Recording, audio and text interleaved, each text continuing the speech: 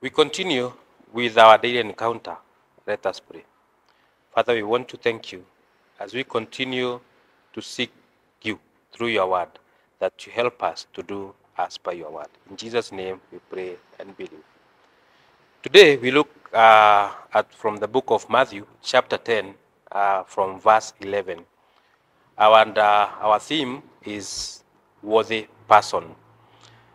Whatever town or village you enter, search for some worthy persons there and stay in his home until you leave.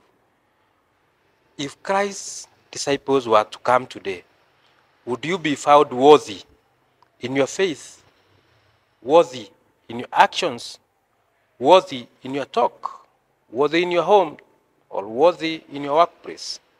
If found worthy, peace will be with you.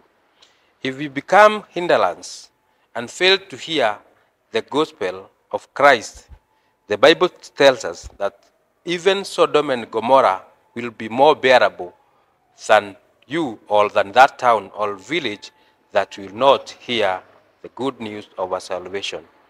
Today we are reminded that we should welcome the word of God with the gifts that God has given us, and we should not become hindrance to the word of God reaching out to many.